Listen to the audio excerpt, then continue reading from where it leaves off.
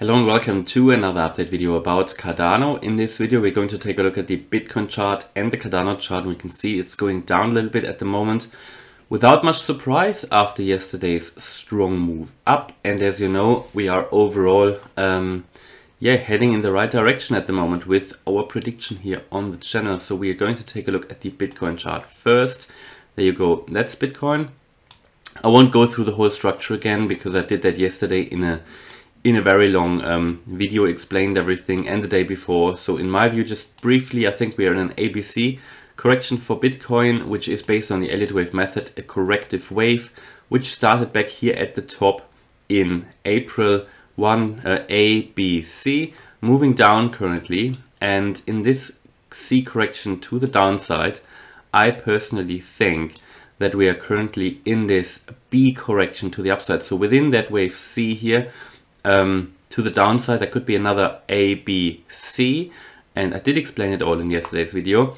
That A consists of 5 waves again, because an A wave always consists of an impulsive 5-wave structure, or generally, not always, but generally. So you've got here this 1, 2, 3, 4, 5, and what can we see now? We can see that we are actually perfectly doing what we should be doing in that move up here. So just to show you, this here should be an A, B, C to the downside, yeah?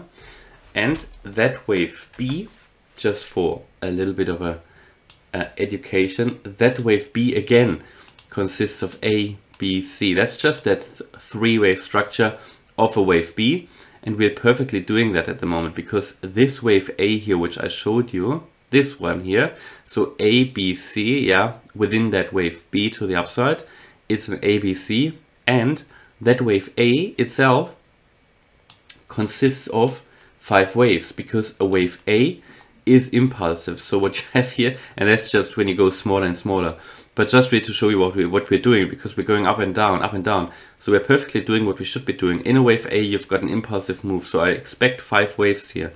So you've got a wave 1, 2, 3. That could be the 4. I think we're coming down to a little bit too low at the moment, but it might be okay. 4 and 5. Are we coming down too far? I think that might just be okay, because in the wave 4 you're not allowed to come back into the price range of wave 1. Might be a bit complicated to understand here, but I really just want to show you on a smaller scale what we're doing. No, this could be perfect. So you've got, as I said, in this wave A here to the upside, which is part of the larger wave B, you have a wave 1, you have a wave 2, you have a wave 3, and possibly this is the wave 4. To have the wave 4, we could only come down a little bit lower, maybe just to 50k, 49.9. Actually 49.8 would still be valid. If you come down lower, then this is not a wave 4 anymore. Then the wave count needs to be looked again. At least this 1, 2, 3, 4, 5 count needs to be looked again.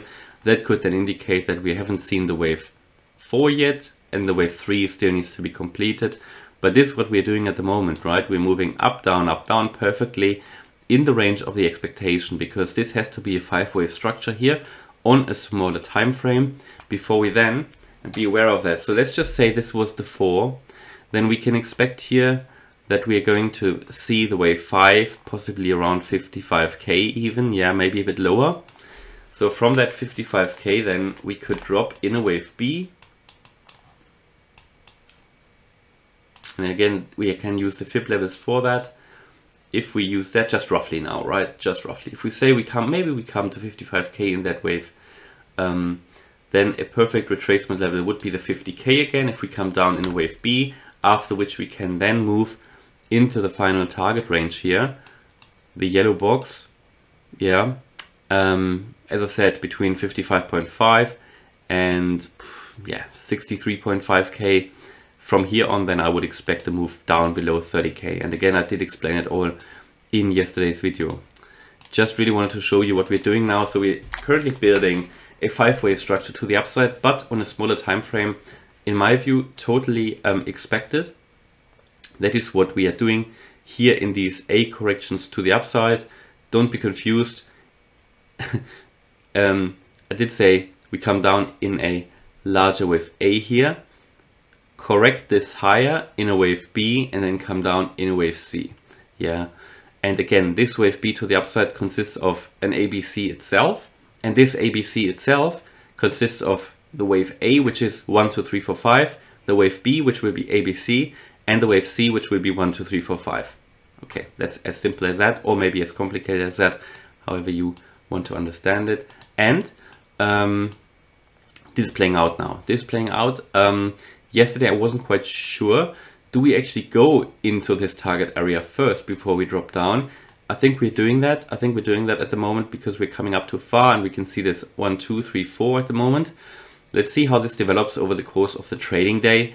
But this is, I think, where we're heading now. And this would be, depending on what you want. I mean, if we come up here and then sell off, at least you have the possibility to exit some positions in this area here if you want to, before we come back down much lower, in my view. And then we can buy much cheaper. I've got various buy orders that you can find on Discord, sort of in this range, or in quite low ranges, assuming that we will come into this area. But again, this is not guaranteed. This is just what I think, right? I think it's very likely. More and more people start to talk about this. But please do your own research. Don't blame me if it doesn't work out in the end. That's only what I can see on the chart. And there are some on-chain indicators for Bitcoin which speak another language, right? They indicate that we should see higher prices soon. But it's all about, you know, which methodology will win in the end. And the Elliott Waves have been fairly accurate also for Cardano so far, and for other cryptos like Ethereum. So we are going to see, it will be very interesting.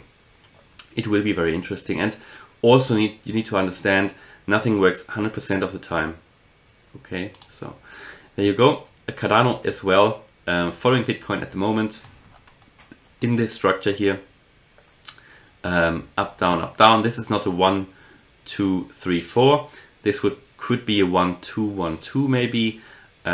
Basically because here in this move down we've come down too far. This looks a bit different to Bitcoin. My explanation for that is that we are sort of bound by this descending trend line here, which is coming down. Still haven't managed to break out above that. That descending trend line, if we were to break out today, you would want a breakout point here at around 145. So if you can see us breaking out, no, sorry, it's a bit lower. It's a bit lower. It's this one here. So it's around 144. If we break above 144, you could argue that we are going to break here higher. But then again, what we have then we've got that 0.786 fib level at 147. So we need to break both levels to climb up the fib ladder, and then from there we can move towards 181, which is the next key Fibonacci level at 181. There's one key support level or resistance level along the way, which is that 175 level, which is that previous high here and the previous high here, and we had support back here and here. So this is what currently Cardano is doing. Can have a quick look at the ADA BTC chart. Overall, nothing too exciting currently on the ADA chart. I think Bitcoin is much more relevant, which at the moment, which is why I spent a bit more time here on it.